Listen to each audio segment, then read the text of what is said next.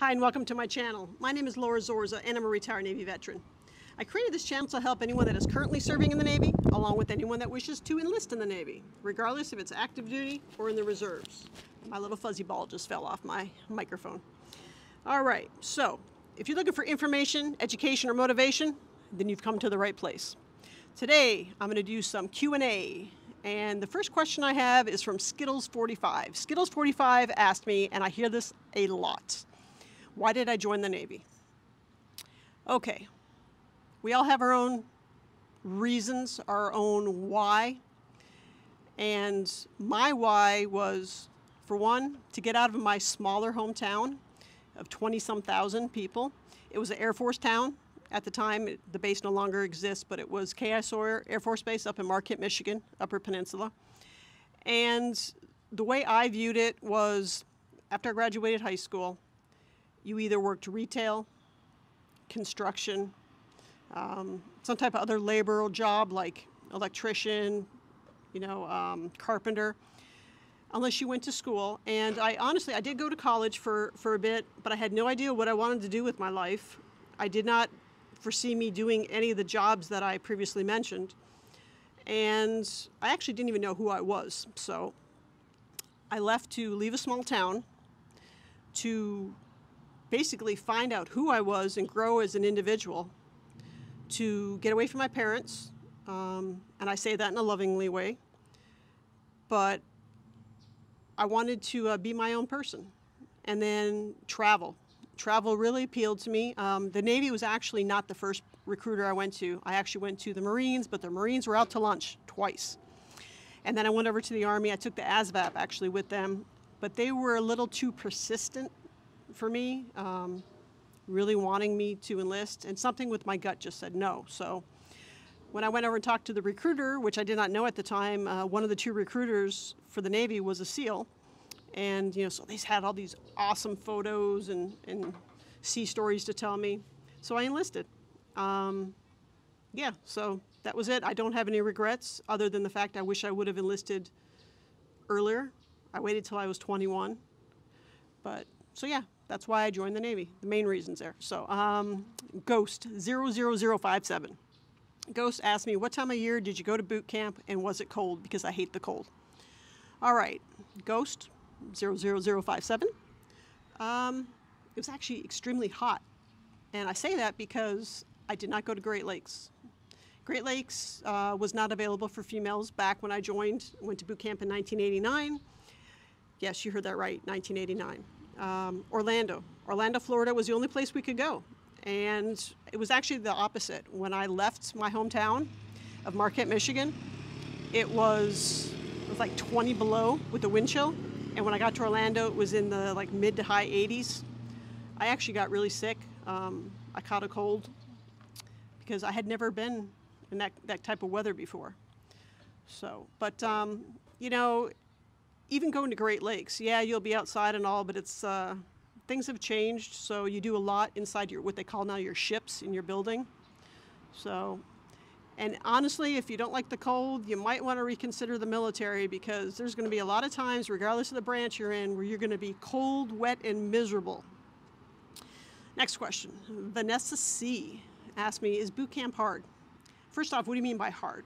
I'll start it off that way. What is hard to you? Because if you're viewing, physically hard, mentally hard, being away from your family hard, I mean, what is hard? It's a very subjective question.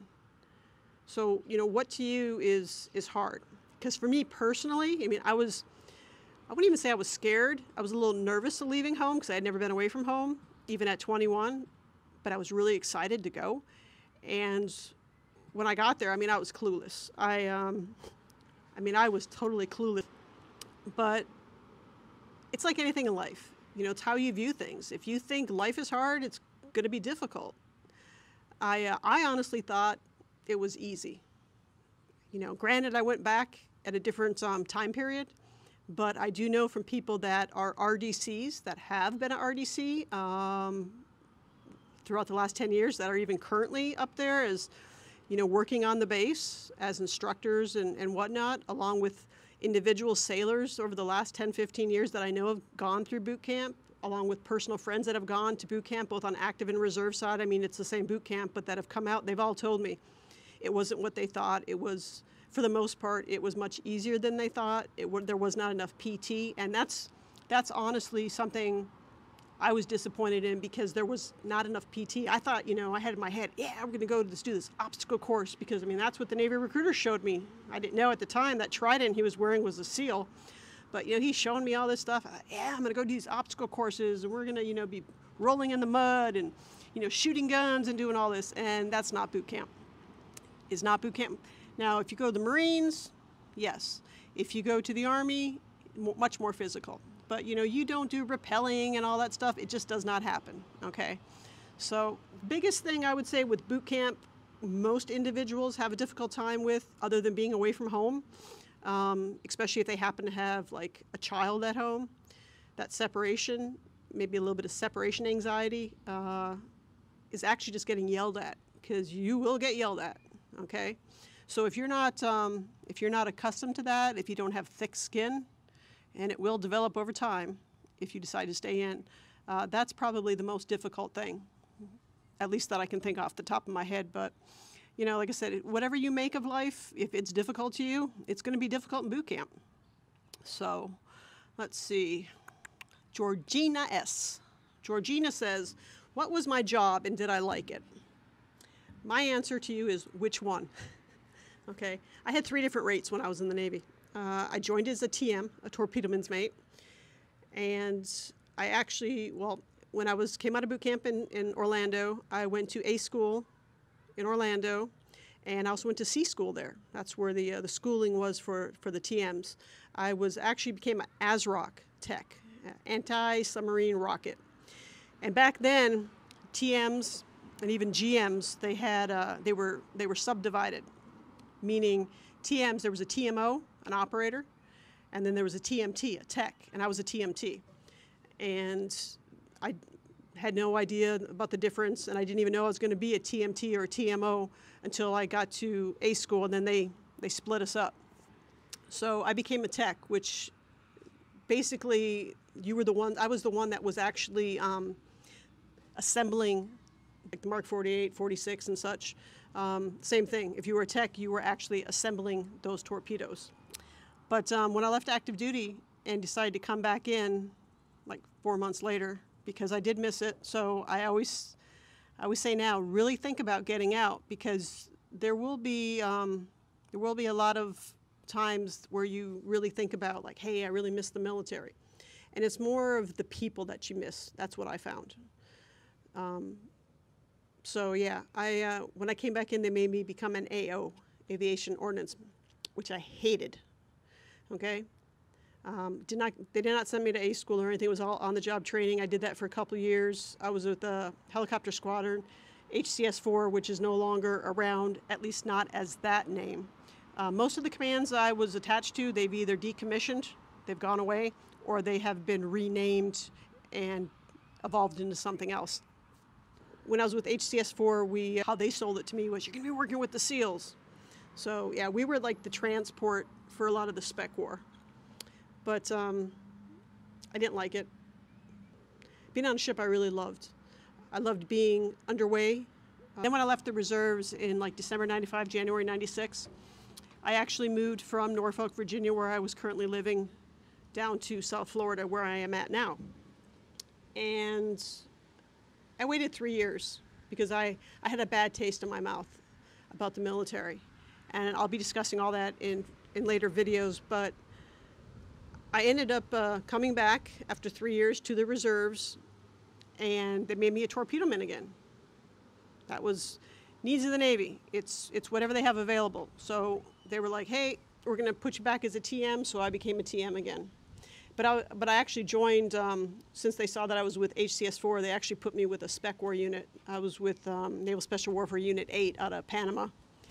Even though my reserve unit, I drilled in Miami. We went to Panama. We did a lot of time actually in Panama until that closed down. And then I went to another SEAL unit. But I was a torpedoman all the way up until they merged many, many years later, and I became a gunner's mate. So Self a TM though at heart. So Cat002. Cat asked me, what was your favorite place to visit and the worst? I would have to say my favorite, not so much even to visit, but my favorite place I would say I was stationed was Abot. Abot is the El Basra oil terminal off the coast of Iraq. So it's considered Iraqi waters. I was not there long enough as far as I was concerned. I loved it. I loved the atmosphere. I loved how small it was. It was less than a mile long. And I'll put a picture up here so you can see. But a lot of people, it drove them crazy because you were very confined to the platform. It was a 24-hour nonstop job because there was only myself and one other gunner's mate out there at a time. And if, for instance, if the Iranians came in, if they wanted to attack the platform, which, you know, they would come out and they'd tease us periodically, we'd go to general quarters. We actually called it something different. We called it Wolverine when I was out there. But you go to general quarters, you know, everyone would man their gun posts, and myself and the other gunner's mate was responsible for getting to the armory and, you know, dispersing the weapons and ammo, and if anything needed to be done, you know, if a weapon's down or something, we would take care of it. But it was very peaceful. I loved it. I really loved being out there, and that's the first one that comes to mind. When you say the worst, I would think it's not even so much places, because to me, just traveling was amazing. I don't care where in the world I went, it was great. It was more the commands. To me, commands can make or break your deployment, your enlistment. I've seen too many people, myself being one of them, that after 4 years of active duty left, and it was because of my command. So, you know, if I think of something else later down the line, I'll make another video. That's the first thing I think about when you ask me that question. So, Madi G asked, where did you serve majority of my time? I'd say the Middle East. You know, believe it or not, you know, I'd be talking about a deployment or something, and people would be like, but you were in the Navy. There's no water, you know. They would say, there's no water in Iraq. I'm like, well, there is water surrounding it. Navy's not all water. And actually, since 9/11, all the branches, even the Coast Guard, we serve over there in CENTCOM, in the CENTCOM area, Central Command area, which is Iraq, Kuwait, Qatar, you know, Syria, Bahrain, just, you know, that whole region. And then eventually it became also over in Afghanistan, which we all refer to as the sandbox. So I spent most of my career, more than half of it, over in the Middle East / sandbox area. So yeah, one thing I do want to, I'll make a video on this one too, but for those that serve, we developed respiratory issues from the dust, fine dust in the sands. So definitely have everything documented. All right, Abbott K asks, how much do you make from retirement? Nothing. Right, nothing. Not yet anyways. And I'll make a video about this. Active duty and reserves, night and day when it comes to retirement. A lot of people don't understand and they don't tell you. Active duty, you retire 20 plus years, boom, you get your check right away. Reserves, you gotta wait till you're 60. Now there are a couple stipulations. For instance, I'll be getting mine when I'm 58. And I'll discuss all that in another video. But yeah, you don't get it right away, so you better get a job. You do 20 plus years, whatever it is in the reserves, you better get a job. And it's not the same paycheck either. So I'll be making videos about all that, okay? So if you're considering reserves, let me know down below whatever questions you have in general, but especially about active duty to reserves, you know, if you're considering which one should I go into, I would like to know, and what questions you have. I'm definitely going to make a lot of videos about that, because if somebody would have told me the difference, would have laid it out, would not have stayed in the reserves. Yeah, I'll make some videos about that though. So Kelly S says, did you like the military? Another question I hear a lot. I mean, yeah, or I wouldn't have stayed as long as I did. I had a lot of negative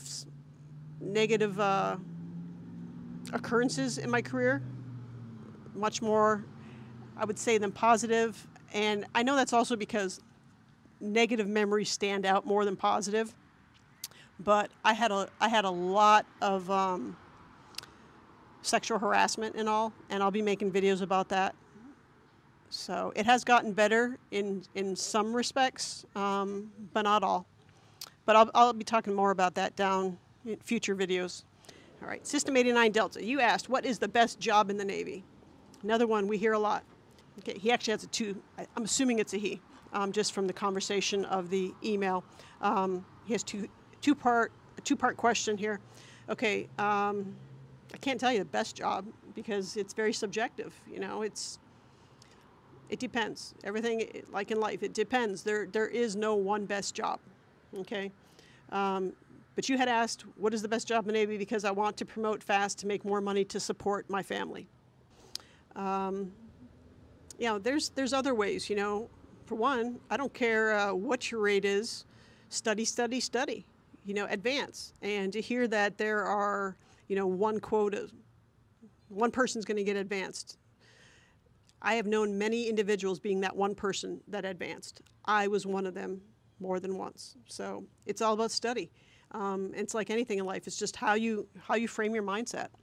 Okay. There are other ways. You may not like those ways depending on your rate. Maybe spend more time at sea duty. You know, because the more time you spend, you build up sea pay. You make more money. If you go away, either an IA, which is an individual augmentee deployment, or on a ship, when you're underway, you get family separation pay. You know, there's different ways like that to make money. So I don't know what type of money, you know, you're looking at. A few bucks, a few $1,000s, you know, $20,000. Yeah, I have no idea. You know, what's the money for? That's a question that I would like to ask you. Is it for your kids' college? Because you can give me your GI Bill. Okay. You need it for medical bills? Your medical's paid for. So really ask yourself, when you're saying you need to make more money, why? Housing's paid for. You know, so what is it? What is your why? And you're going to hear me talk about why a lot, because I want to get you thinking. I like thought-provoking questions. All right, so those are those questions. And the bonus question that I received last night, or I should say, I interjected into a conversation on another Navy YouTuber's live Q&A and opened up a little bit of a dialogue. Vanna W. asked, what happens if you get hurt, like break a bone in the military when you're active duty or the reserves or something? And as I had stated there, and it was on Nikki MGTV's channel. And if you haven't checked him out, I'll link his information below. Definitely want to check his channel out and subscribe because he's got a lot of great information. He's still active duty, just hit his 11-year mark. He's a corpsman over in Japan. But I had stated on his channel, they fix you. If you're active duty, they'll fix you. You know, all your medical expenses are covered, depending on where you're located. Like if you're down here in the Doral, Miami, South Florida area, you're at Southcom. They have a medical base there, but they're going to send you out to a civilian if you like need surgery or something. So, you know, usually 99% of the time, it's going to be a military base. And then maybe like 1%, maybe a little bit more than that, of the time they'll send you out to a civilian to get fixed. But no, your medical expenses are all covered. On the reserve side, I'll be making quite a few videos about this because back in 2004, I had a serious injury and I broke my ankle. And at the time, they did not keep you on orders. So I got sent home. Like I said, that's for another video. But things have changed for the reserves. It's not the same, those active duty. So if you have a little bit more detail as to why you're asking that, once again, you can just comment down below, or you can send me also an email as these individuals did at AskLaura at laurazorza.com. Ask yourself, why are you asking these questions? And I say that because if you can better understand where you're coming from with a question, sometimes you can answer your own question. But I like thought-provoking questions. I mean, these are all great questions. Some of them, like I said, all military members, we hear it a lot. But I would like to know, got to make more money. Why? Maybe you need to go, and I'm not saying this is true for you, but maybe some individuals that are thinking this way, maybe you just got to go talk to some type of financial advisor. Navy Federal, might be able to help you out, or some other type of, Fleet and Family Services. There's all kinds of things out there, so ask yourself why, or even myself or other military or military YouTubers in general, be a little bit more specific, because I know we all love it when you actually give us that, this is why I want to know. I'll be back with another video. Keep sending me the questions. I'll keep answering them. And like I said, I have a whole list of videos that I'm going to make that pertain exactly like to the reserves or to active duty, to specific rates, females serving, lots of advancement tips. I have in the works also making some financial videos. I have in the works right now some that are active duty compared to the reserves, such as retirement, advancements, and just a lot of little things that people either don't know or they like to keep to themselves. So I'll be back in the next video, and until then, take care and have a great day. Bye.